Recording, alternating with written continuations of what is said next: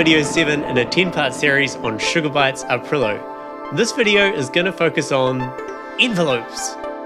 Now, why would simple ADSR envelopes need their own video?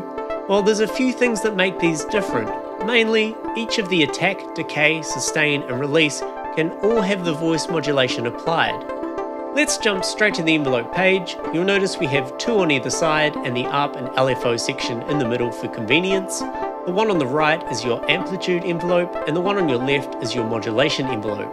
Pretty straightforward stuff, but let me go ahead and show you why having voice modulation control for each of the envelope phases can create some wild variation.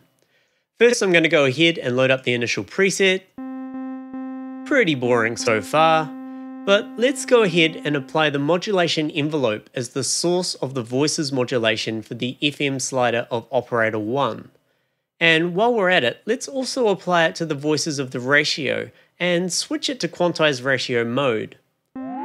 As you'd expect, the two faders are moving in time to what we see when we move over to the envelope page. So now let's do something a bit strange. We'll bring the attack right down, so nothing but decay now.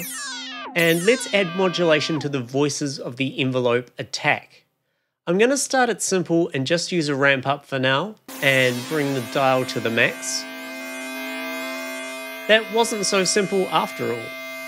Let's head back to the synth page and check out what's going on with the voices on the ratio and FM of operator 1.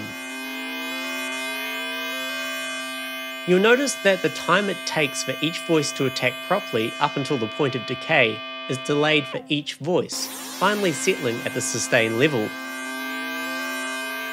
Let's try flipping the ratio knob to bipolar, bringing the ratio fader up to its max, and bringing the modulation dial down to its minimum.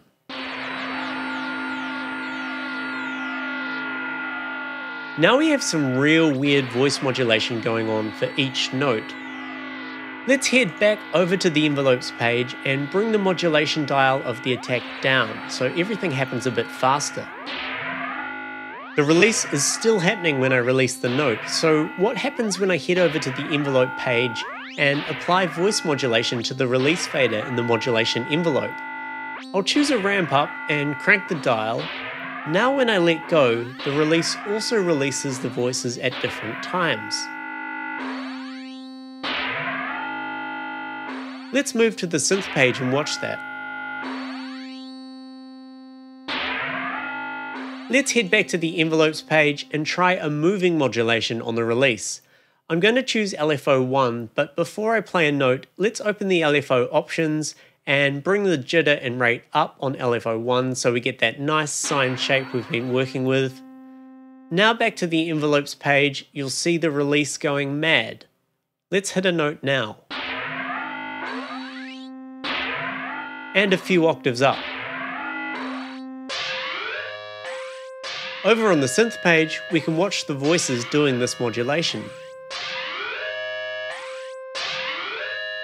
Alright, but what about the sustain? That should get some love too, right? So let's apply LFO 2.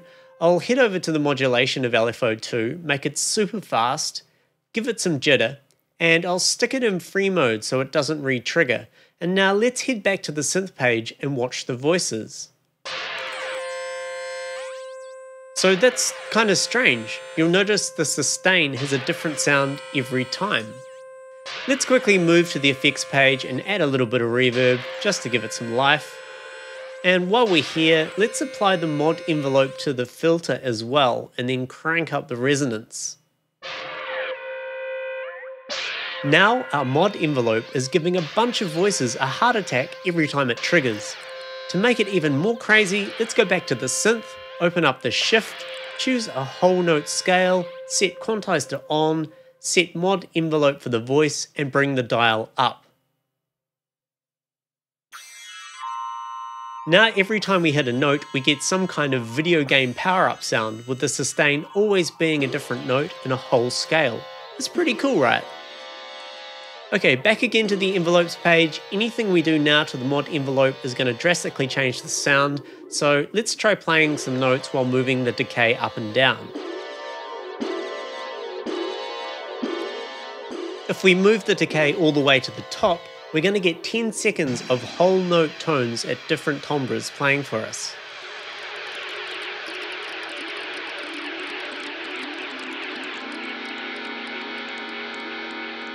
Now we're coming through a portal into another world. So back to the envelopes page, if we bring the sustain and release right down, our note now has a very small lifespan. We could add some attack to creep the sound in. There is one option we haven't used yet, and that's the AD loop mode, which is only available in the sustain modulation options. This loops the attack and decay just like an LFO. So let's turn that up, bring up the release to the max, and hit a note until our sustain point is reached. And once it is, when we release, it has a final burst of crazy before fading away. At the moment, it sounds quite majestic because we're using a whole note scale, but what about if we try some other scales?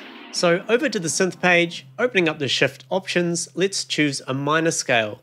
And just for fun, let's head over to the effects page and give it some delay.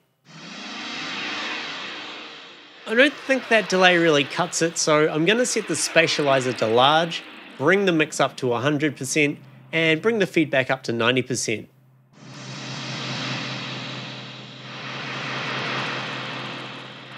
Finally, back to the envelope page, there's two things I haven't talked about.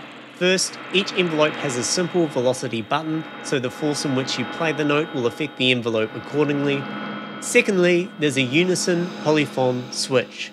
All this time we've been using unison mode, which occupies all 12 voices. However, if we set it to polyphon, we can now play multiple notes, knowing for sure that each one is going to have a totally different sound. Let me just bring the decay down for this example. This crazy patch I've made might not be the best example for polyphon mode, so let me load up this Retro Rise RM preset in the keys folder, and we'll play some chords. You'll hear that each chord is different. Even if I hit just one note over and over and over, we're getting another voice each time. So, Aparillo isn't just a monophonic unison powerhouse after all. With a bit of careful sculpting, you can play amazing chords with each note having a totally different sound. My name's Tom Cosm, and this is Sugar Bytes Aparillo.